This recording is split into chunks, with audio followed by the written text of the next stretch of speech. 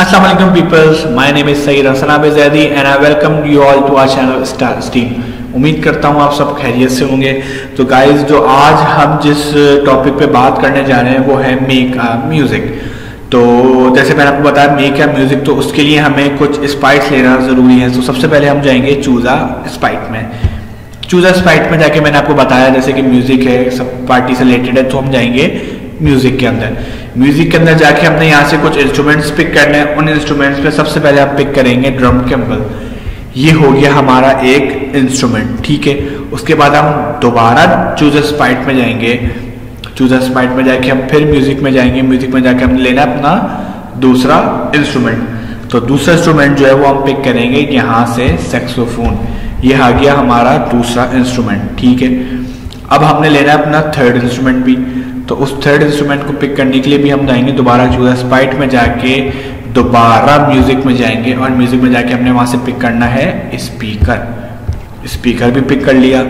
अब everything is going good, जैसे कि आपको दिख रहा है हमने तीनों अपने इंस्ट्रूमेंट्स ले चुके हैं। लेकिन एक चीज की जो इसमें कमी नजर आ रही है वो है इसका बैकड्रॉप। तो बैकड्रॉप सिलेक्ट करने के लिए हम जाएंगे यहाँ से, इस कॉर्नर से जाएंगे चूज़ा बैकड्रॉप में।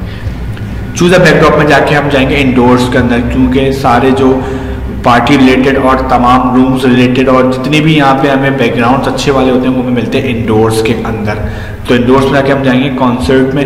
कॉन्सर्ट में ये आ गया हमारा, now it's looking like a complete concert और म्यूजिकल पार्टी। तो यहाँ पे हमने एक ये लगाया, स्पीकर आ गया। अब हमारा आ गया, ये आ गया था सैक्सोफोन। तो गाइज अब ये तो हो गया इसका सारा थ्योरेटिकल काम। अब हम चलेंगे इसकी कोडिंग की तरफ। तो ड्रम किम्बल पे हम क्लिक करेंगे और हम आ जाएंगे इसकी कोडिंग की तरफ। तो ड्रम किम्बल की कोडिंग के लिए सबसे पहले हम जाएंगे गाइज इवेंट्स के अंदर। इवेंट्स में जाके वहां से हमने वैन स्पेस की पिक करना है। अच्छा, वैन स्पेस की प्रेस पिक करने का मकसद क्या है? जब हम अपने इस प्रोग्राम को रन करने के लिए, इसका मतलब जब हम अपने कॉन्सर्ट, अपने इंस्ट्रूमेंट्स को बजाने के लिए, प्ले करने के लिए जो है वो जब स्पेस की प्रेस करें तब ही हमारे जो इंस्ट्रूमेंट्स है वो प्ले हो। तो इसलिए हमने वैन स्पेस की यहाँ से पिक किया है। उसके बाद हम जाएंगे रिपीट के अंदर। रिपीट के अंदर जाके हम उसके अंदर जाएंगे हम कंट्रोल्स में। कंट्रोल्स में जाके हमने उठाना है रिपीट। रिपीट पिक करके हम यहाँ पे पिक करेंगे। अच्छा, रिपीट आपको मैं ये क्लियर भी करता हूँ कि हमने रिपीट ही क्यों पिक किया। यहाँ पर तो उतने सारे ब्लॉक्स हैं, फॉर एवर भी है, रिपीट भी है, वेट 1 सेकेंड भी है। जैसा कि आपको नाम से वाज़ेह हो रहा होगा कि रिपीट का मतलब है बार बार। तो रिपीट लगाने का मकसद क्या है कि जो काम, जो ब्लॉक्स हम यहाँ से पिक करके जो ब्लॉक्स हम रिपीट के अंदर लगाएंगे तो हमारे इंस्ट्रूमेंट्स जो है वो बार बार प्ले होते रहेंगे, कंटिन्यूसली प्ले होते रहेंगे, स्टॉप नहीं होंगे। तो अब हम चलते हैं इसके साउंड्स की तरफ। तो अब हम जाएंगे साउंड के ब्लॉक में। वहां से हमने पिक करना है ये वाला प्ले साउंड।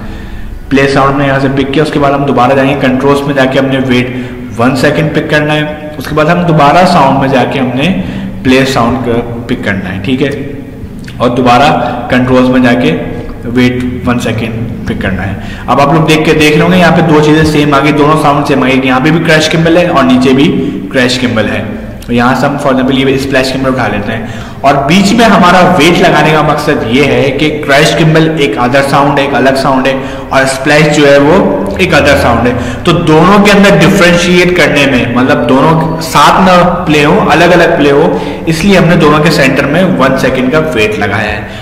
तो गाइस ये तो हो गया हमारा ये वाले इंस्ट्रूमेंट की कोडिंग। अब हम चाहेंगे ये वाले इंस्ट्रूमेंट की कोडिंग की तरफ। तो हम इस पे क्लिक करेंगे, ये आ गया हमारा सैक्सोफोन की कोडिंग। इसकी कोडिंग के अंदर हम वही दोबारा इवेंट्स में जाके यहाँ से वैन स्पेस की प्रेस का पिक करेंगे। अच्छा, इसके अंदर भी ड्रम किम्बल में भी और सैक्सोफोन और स्पीकर की कोडिंग के अंदर भी हम यही वैन स्पेस की उठाएंगे, क्योंकि जब हम स्पेस की प्रेस करें तो हमारे सारे इंस्ट्रूमेंट्स साथ चलें, ठीक है। ये हमने वैन स्पेस की पिक कर लिया। अब हम जाएंगे कंट्रोल्स में। कंट्रोल्स में जाके हमने वही रिपीट पिक करना है, यहाँ से रिपीट पिक कर लिया। अब हम जाएंगे साउंड्स के अंदर। साउंड्स में जाके हमने यहाँ से प्ले साउंड पिक करना है। ये हमने इसमें प्ले साउंड लगा दिया। अब गाइस हम लोग जाएंगे ऑपरेटर्स में। ऑपरेटर्स में जाके हमने यहाँ से पिक करना है पिक रैंडम 1 to 10। वो हमने यहाँ पे लाके पुट कर दिया। इसके बाद हम जाएंगे कंट्रोल्स के अंदर। कंट्रोल्स में जाके हमने लेना है यहाँ से वेट 1 सेकेंड।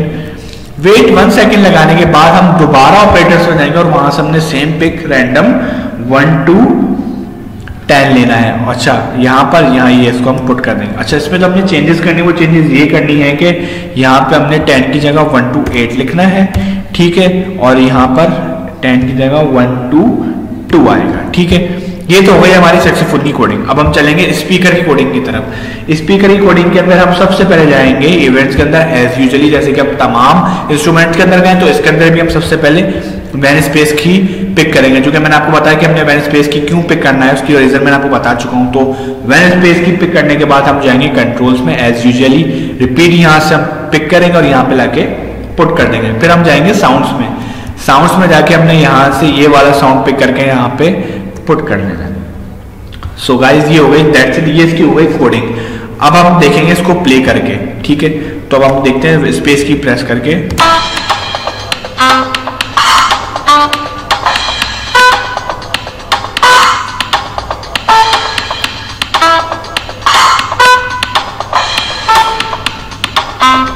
तो गाइज यहाँ पर आपने देखा जैसे हमारा प्ले साउंड या प्ले हो रहा है, या इसको कर दिया स्टॉप।